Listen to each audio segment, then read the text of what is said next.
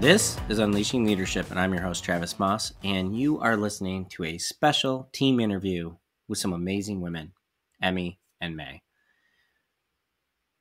We are going to be diving into their actual real-life experience with some of the lessons learned from Surrounded by Idiots, how they've applied them, what they've learned. There are 13 episodes in all. I know, 13 is a lot, right? 13 entire days of listening to takeaways on Surrounded by Idiots.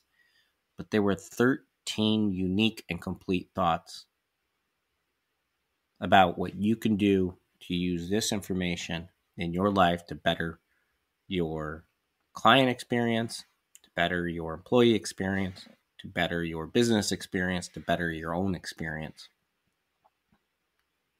We didn't want to waste any of them. So there's 13 straight from the heart, life-changing takeaways with lots of laughs and even some tears. Emmy and May are some of my team members at Seed Planning Group, and you can get a face with a name and more information about them from seedpg.com. That's SEEDPG.com. And I want to encourage you to go there and look them up, because if they say something special or something that touches your life or leaves an impression to you, or you have a question about some of the things that they've mentioned, because again, they're living this, they deserve to know how special they are. Let them know. So without further ado, please enjoy.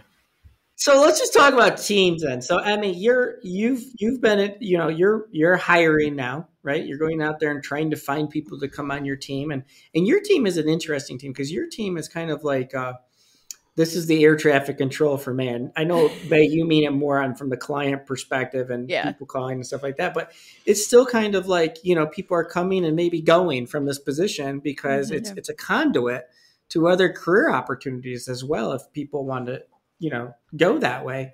And so, all of a sudden now we're aware of personalities, and the mistake that most hiring managers make is they hire people who are either extremely weaker than them because they can kind of bully them around, or they hire people just like them, right? And they're like, so you get a room full of greens or a room full of reds, reds normally would not hire a room full of reds because they're going to be like, I don't like that person. You're like, why don't you like that person?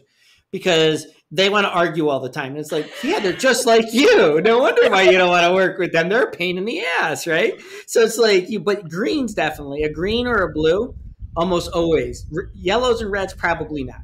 Most yellows are not going to I'm going to hire a room full of people to compete with me, right? Not really going to happen. But for greens and blues, definitely you have this, we need more data people. Everybody needs data, or, oh, it's nice just going along with it. We have good harmony. Everybody needs more harmony. But the types of people that we bring together on a team are so important. So what's your experience with this kind of framework now as you're looking at your own team and building your team for the first time in your career? You're like, really, you have incredible power in that regard and how you put groups of people together. Yeah, it's definitely makes you look at it differently. And in hiring, I look at the person first and maybe the skill set or what's on the resume as far as experience second. When I look at the resumes, I'm looking, what does it tell me about this type of person? What are they telling me that is about them? Are they super driven? Are they super goal oriented? Are they focused on all about how amazing they are on their resume, which might tell me something different? And we do it really cool here where I get to do a meet and greet usually first. And so it's a very relaxed, go meet in a coffee shop, have a cup of coffee, and just talk, which I love it. I love it because you really, really get to know that person first and see kind of some of the qualities and characteristics they have. And, with reading this book, the Surrounded by Idiots book, it has helped me kind of tailor the conversation or the questions as I see their personality coming out to really maybe poke at some of, if they seem like they're green, maybe poking at some of those negative characteristics to see how they react. Or if they are a red, if I disagree with something they say, how are they going to handle that? Because, you talked about the ideal team player book as well. And that Hungry, Humble, Smart framework really goes well with this Surrounded by Idiots book in a lot of ways, because like you said, you don't have to always correlate the color with a negative. There are a lot of really, really good aspects of each color and a lot of really strong things that they can bring to a team. If you have a team all of one color, chances are you're not going to be productive, you're not going to be effective, and you're not going to be a strong team.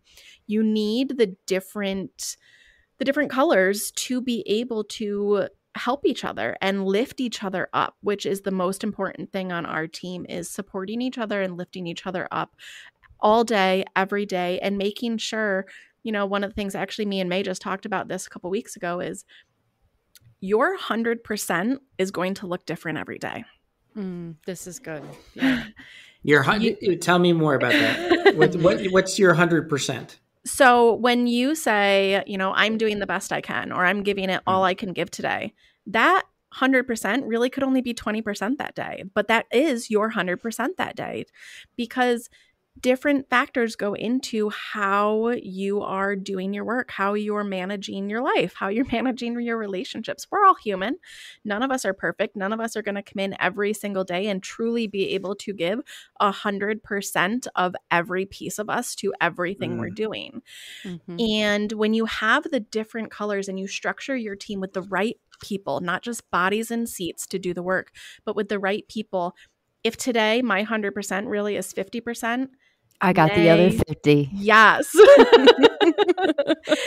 And then you get into, supporting each other in such a productive, efficient, and relation building way.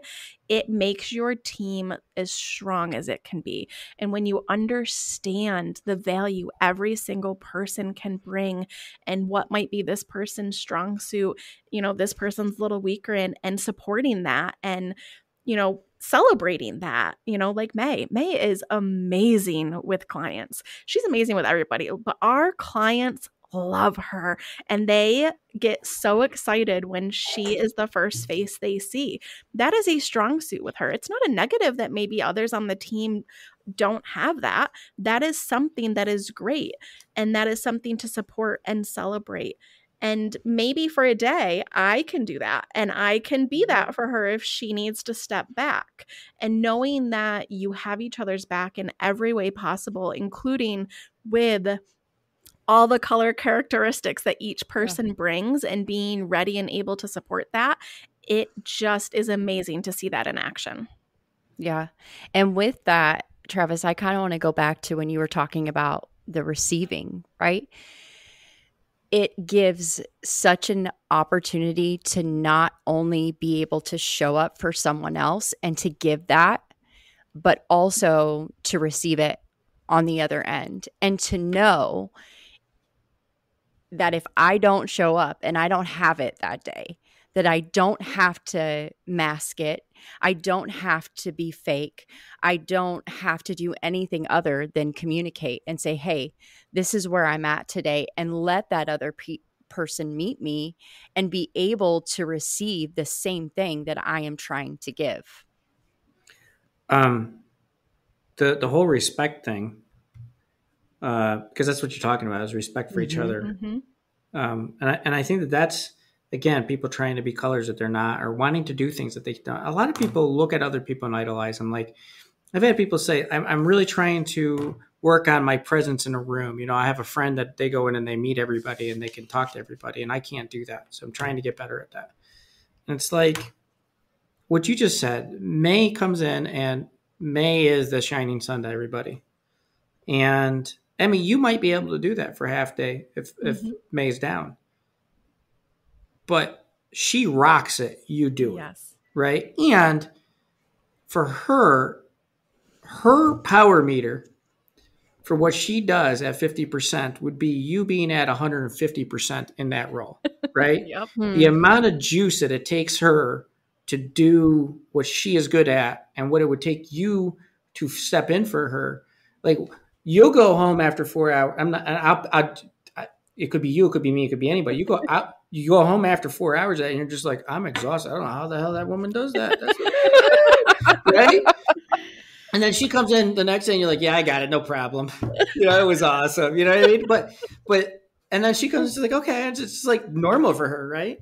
But it's like that. People, a lot of times they want to be in charge of stuff or they want to be important or something. It's like, but you know what it entails. Do you know the amount of energy that this is going to take? Because if this doesn't match up with your personality, it is going to suck the juice out of you. Right? You may be able to step in and do it. So you might be able to do my job. But when we talk about stamina and endurance, right? You're going to have a heart attack and be gone like by the end of the week. I mean, and that's the respect for what the different colors bring to the table. Mm-hmm. Like May's got a battery when it comes to people and she's got an empathy for people that it's genuine. And because it's genuine, it's easy. Mm-hmm. Right. And I'm not saying that there's anything about caring for other people that's easy, but it comes easy to her. Versus if you're a blue and you got to fill that role, that's like, you might as well stick a fork in your eye. And that, like, bodies in the seats, that was an awesome term because most businesses make this mistake. We got to put a body in the seat. We got an open job. We got to fill the job. And then you look at it and you go, but they have the right credentials. They have the right experience. They fill the job. And they don't look at the personality. They don't look at the person. Mm-hmm. They don't. And we talk about this with our meet and greet process, about going and finding a person that you find interesting first. And then working backwards, like, can they do the job type of thing, right? Because we put people in the seats that on paper look right, but they can't step in it. They are incapable or unwilling to step in and help refill that power meter, right? Or fill in the blank when it's down. And the one thing I thought was really interesting, because where I thought you were going to power meter is not where you actually went. I call it the power meter. I think you could also say, so correct me if you said this and I'm taking it wrong. I think I had a thought on top of your thought because I thought your thought was amazing. But you could take May, and May comes in today and she's feeling 100%. She's feeling good, right? Mm-hmm. She's A plus May, right? And A plus May can do X amount, right? Yep. So she does, just put a number on it. She does 100. And then May comes in tomorrow and, her husband's sick and she was up all night helping him and the car broke down and she has a hole in her pants and, it's just been a horrible morning. Right? That very well happened yesterday. And so May comes in and she's at 60%. Mm-hmm. But 60% of May is still like 90, right? Yep. And so May, who is struggling that day, compared to me, I'm going to come in and try to do May's job. And me and my A plus day trying to do May's job. So my 100%, like I'm all in day, I'm a 30. May on a bad day is still twice as good as me on a good day. Right? And so it's also that understanding about how powerful each person is in the roles that they're in and what they can bring to the table. And how do we get May into more situations where her power meter is just pulsating, right? Like she is just running laps around everybody. And I think we get it wrong all the time. I think we've learned a lot to try to get it right and do a better job. But I think we put the wrong people in charge of stuff, or we ask people to do things and then we get mad at them because they can't do it. And it's like, well, no shit, they can't do it. Like, that's not who they are. You're asking them to burn the candle. They call it, burn the candle on two ends. Well, it's like you took a blowtorch to the thing and you just started melting it, right? You didn't even bother lighting it. You just torched it.